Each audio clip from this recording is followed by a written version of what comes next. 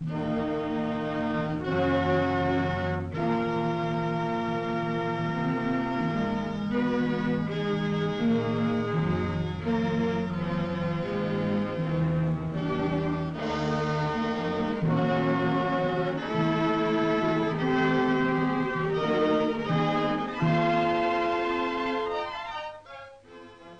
the windswept hills and downs of England stand our earliest surviving buildings, such as Stonehenge, a temple whose gods are forgotten, but whose stones still stand where men dragged them thousands of years ago.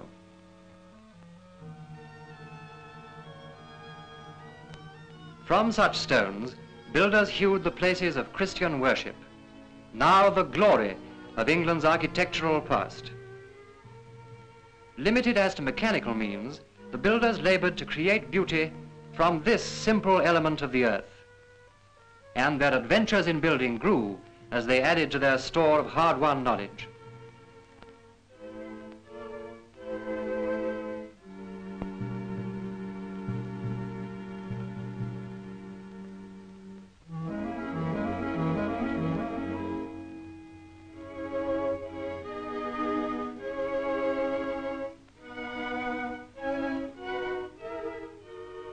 From the massive strength and power of the invading Norman architecture, with its rounded arches and mighty pillars climbing to bold heights, the English masons created a truly English style of building. A style that somehow caught the light and shade, the spiritual aspiration and the strength of this craftsman's England.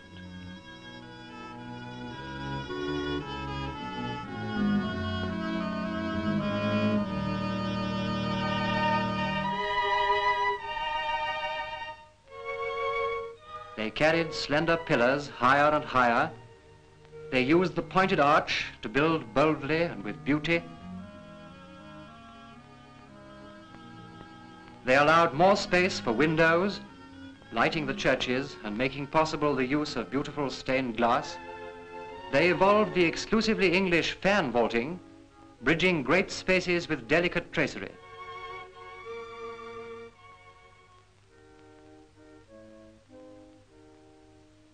The outward thrusts and stresses of the new soaring heights and weights they learnt to take with buttresses or to throw onto the outside walls with flying buttresses.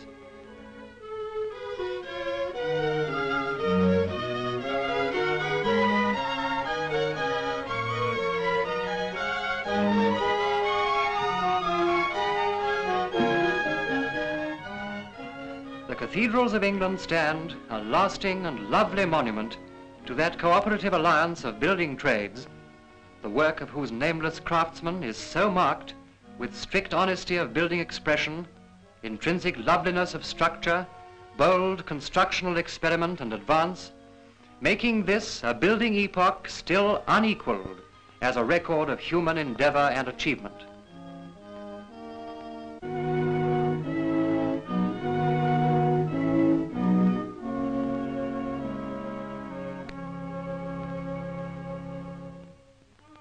The gradual development of house building can still be seen clearly outlined on many an English cottage.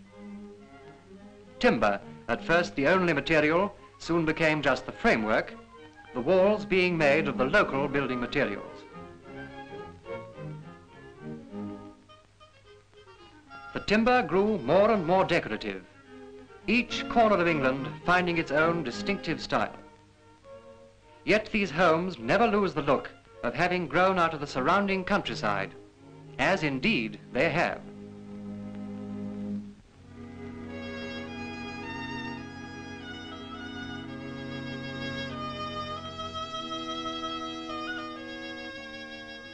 In design, the rich Tudor houses had much in common with church architecture.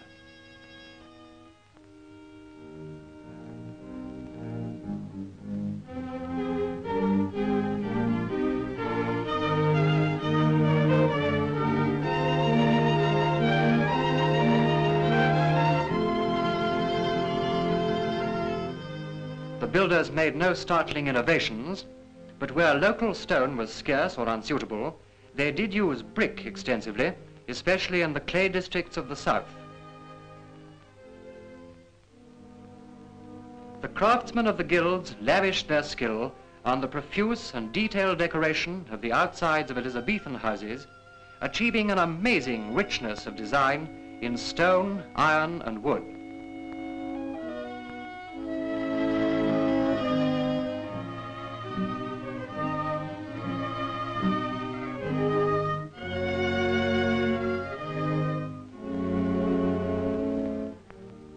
Reviving interest in classical architecture abroad begins to find reflection in England.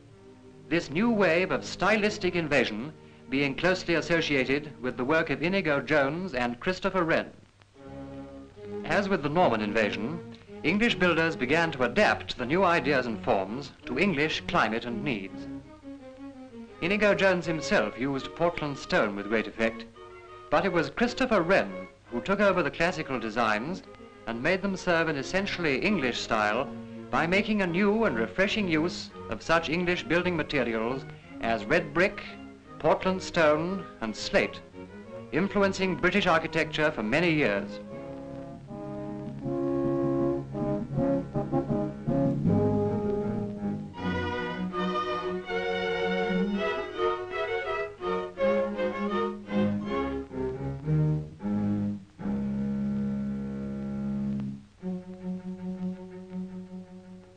The chief feature of building in the 18th century was the spacious dwellings designed for the landowning aristocracy with their amazingly rich interior decoration, carrying out the dictum that a true architectural work is a building duly provided with all necessary furniture, decorated with all due ornament, according to the use, quality, and dignity of the building, from mere mouldings or abstract lines to the great epical work of sculpture and painting.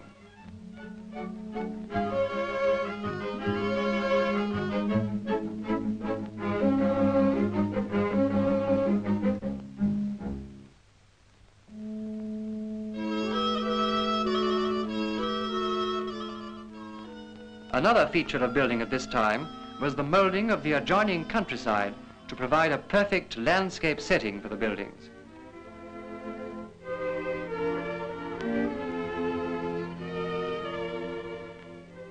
The sense of proportion which marks these great country houses can also be seen displayed in the layout and building of the town of Bath, the noblest domestic architecture in England, springing from the beds of pale buff limestone of the Cotswolds.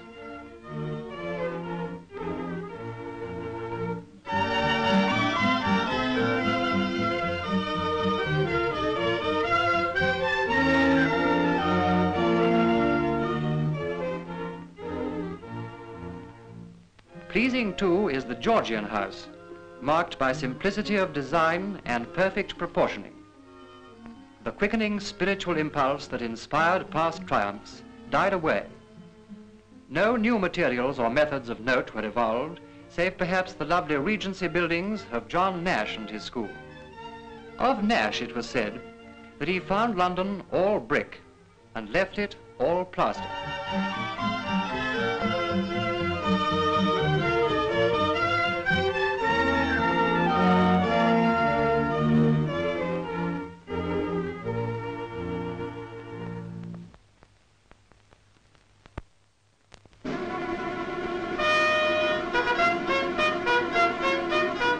Fresh impetus came to architecture from industry, from the builders of the railways, the bridges, and the factory. It was engineers who conceived the idea of using great ropes of iron to support spans greater than could ever have been built of stone.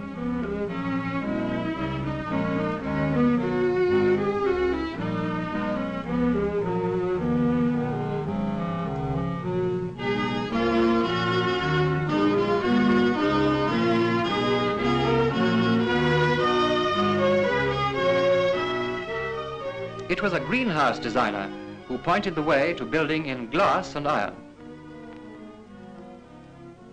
It was a bit ahead of its time, for it was strongly urged on architects then that the only style proper for modern northern work is the northern Gothic of the 13th century. In this style, let us build the church, the palace and the cottage. But chiefly let us use it for civil and domestic buildings.